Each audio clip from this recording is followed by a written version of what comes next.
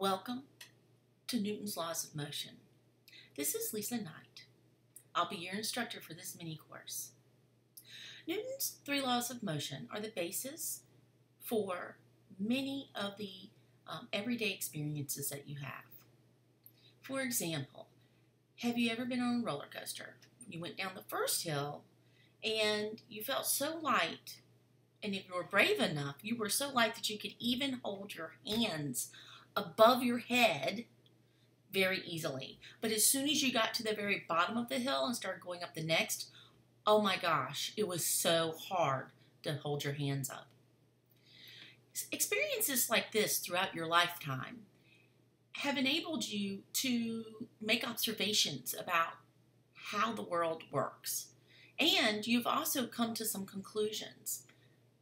Sometimes those conclusions or explanations of why things occur the way they do, sometimes they're misconceptions and sometimes they're not. In this course, you will work collaboratively in small groups within the online classroom to explore each of Newton's three laws of motion, and you will be able to, at the end of the course, use those laws to correctly explain everyday scenarios, like the example with the roller coaster. In order to be successful in this course, participation is a must. Participation is 40% of this course. So this video is going to detail exactly what I expect from you in the online small group discussions. Each week, you will be assigned to a group and you will have a task or a discussion to consider and to participate in. You will need to make an initial post by the due date in the syllabus. Then, once you make that initial post, you will be required to respond to your classmates. Not all of your classmates, just your group mates in your small group discussion. That will need to be done by the end of the due date for that particular week of material. For example, in the first week, you'll be studying the law of inertia. You need to make your initial post by October 4th, and you need to make your responses by October 8th, the last day of the module. Both of these dates are in your syllabus assignment due date list. Here are some rules to consider when posting in the discussion board. We want to maintain a collegiate and a professional atmosphere within this online course. So that means that you need to refrain from using any acronyms or shorthand terms that you might use when you text a friend. You also need to make sure that you're using college-level punctuation, grammar, and spelling in your posts.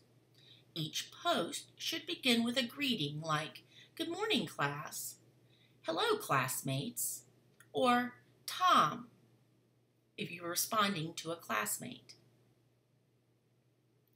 Each post should end with your name, so that people will know who it is that made the post. It sometimes is not clear in the title of the post.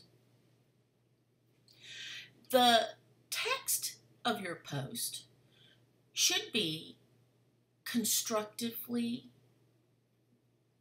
created paragraphs. In other words, you may or may not agree with your classmate. If you agree, don't just say, "Great job, Tom." That's not enough.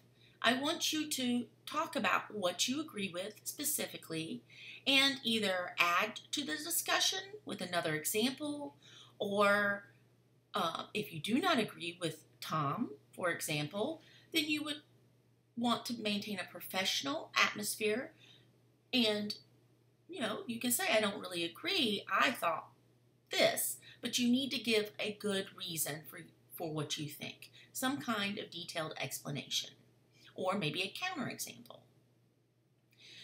We want to maintain a professional atmosphere in the sense that we maintain a respectful atmosphere. So please make sure that you participate in the discussions as described by the due dates in the syllabus, and that we strive to maintain that collegiate and professional atmosphere.